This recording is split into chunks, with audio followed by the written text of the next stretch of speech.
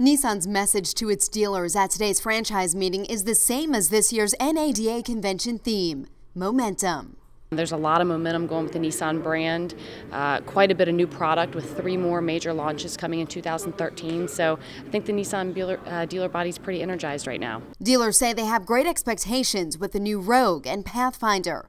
Franklin McLarty says that's what's driving more than $1 billion in revenue at his group's 25 dealerships. They've been as aggressive as anybody in the industry about redesigns, refreshes, and wholesale changes. I think they've had a strong focus on quality. So we feel good about the product offerings we have, and I think the focus on maintenance and retention to keep the customers coming back from your showroom onto your service drive and back again is a fantastic focus in Nissan. We're excited about that focus. Nissan dealers are focused on customer service and enticing financial programs for its buyers.